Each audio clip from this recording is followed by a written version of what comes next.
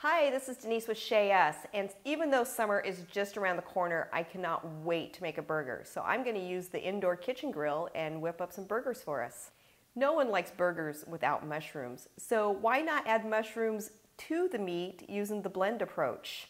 It adds extra moisture, flavor, and bonus points for more vitamins and nutrients. For our burger recipe, you will need 1 pound of mushrooms, and you can use either the brown ones or the white ones. We just prefer using brown.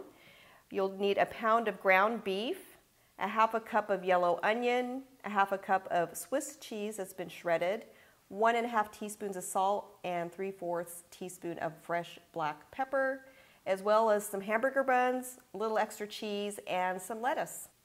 Using the blend approach is really simple. All you need to do is chop up half of the mushrooms.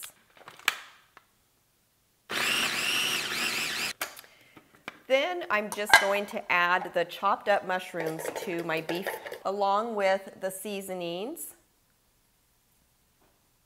and just mix with your hands. For our burger recipe, we're going to add a little extra surprise to the mix. We're going to stuff cheese inside the burger.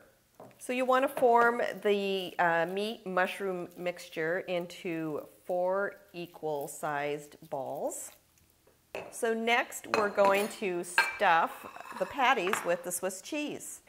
To get the cheese inside your hamburger, you just want to make an indentation and then stuff it with the cheese. You can use a lot or a little, just depending how much flavor you want, added flavor.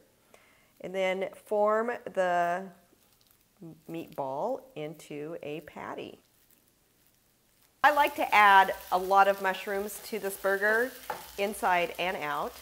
So I'm going to saute some mushrooms with the yellow onion and some olive oil.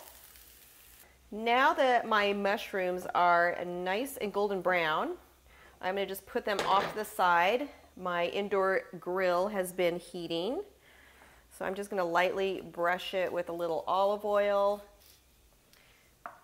Okay, I like to let the meat and the mushrooms and the seasonings kind of mingle around because that way the flavors develop more. So I let them sit at least 30 minutes before I put them on the grill.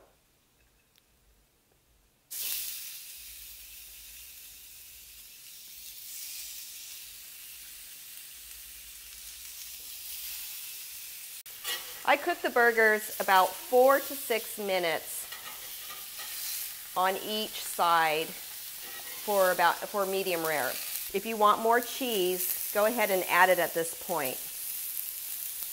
We like to keep our finished burger on the simple side as we really want the flavors of the mushrooms to shine. So I just add a little bit of mayo to the bun, a little bit of mustard, that big juicy mushroom burger, as well as the extra sauteed mushrooms. You can add lettuce, tomato, pickles, anything else that you like, but you really don't need it because the mushrooms are so flavorful in this burger. And then I add a little lettuce, and there you go. An outrageous mushroom Swiss cheese burger.